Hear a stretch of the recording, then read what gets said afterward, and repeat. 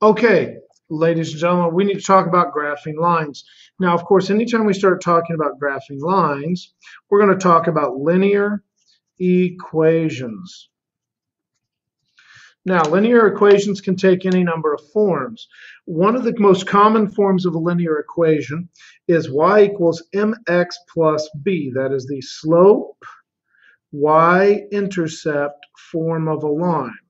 You also have y minus y1 equals m times x minus x1.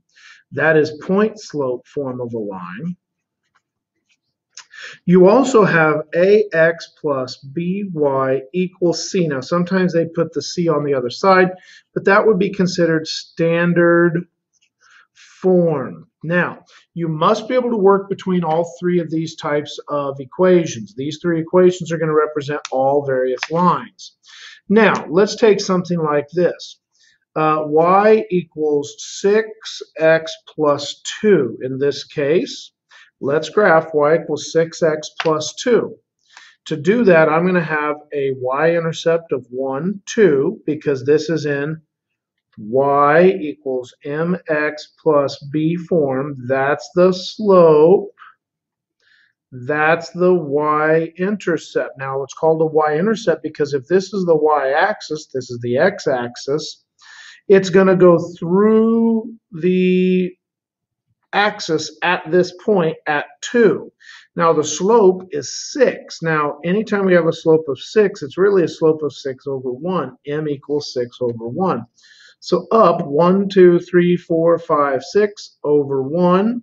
And so you'll notice I have to be very steep in this case because a slope of 6 is actually a very high slope. Now, if I give a point like this, y minus 3 equals, I don't know, 2/3 x minus 2, this would be in point slope form. You can tell it's point slope form because I can clearly pull a point out of here, 2, 3, and a slope, 2/3.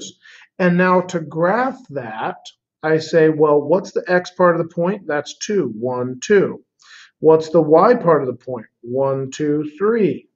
So I have that point right there. From there, without even picking up my pen or pencil, I can go 2/3. So I go 1, 2, 1, 2, 3. And now I have 2 points. So that gives me 1 point and a slope to go from. Connect the dots, and now I have point slope form of a line. Now, we also talked about standard form. Standard form is a little tougher because in standard form, you have something like this, 6x plus 4y equals 12. And in this case, 6x plus 4y equals 12, I don't know what my slope is. I don't know a point.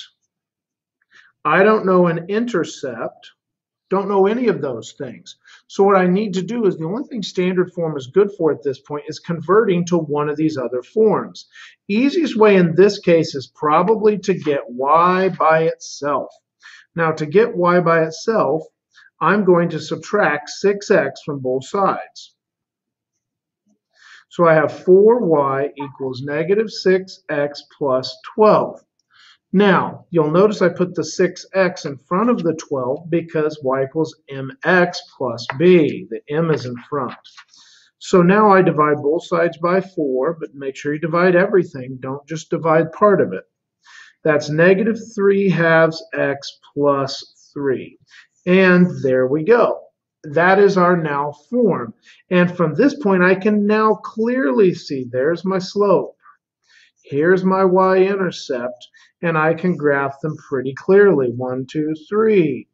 Then negative 3/2 means I go down 1, 2, 3, 1, 2, and over 2. And there's my slope. Negative slope up through 3 looks pretty good. Now, you could have also used a different type of graphing here. For standard form, a lot of times we'll use the intercepts method. It's not a form of a line. It's just a way of graphing lines. So 6x plus 4y equals 12. and it's going to be finding the intercept. So where does it cross here? Where does it cross here? It's going to be blank, comma, 0, and 0, comma, blank. Now, this means we're going to plug 0 in for y, because that's the y part of the point, to find the x bit. So 6x plus 4 times 0 equals 12. That's gone. X equals 2.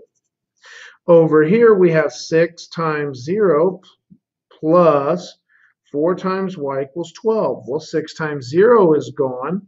Divide both sides by 4. Y equals 3. And so I get this. At this point, I can graph 1, 2, or 1, 2, 3. There we go, and draw the line. You'll notice it should be the exact same line because I use standard form and the intercepts method to graph. So that's an introduction. We're going to talk about some specific methods here in just a minute.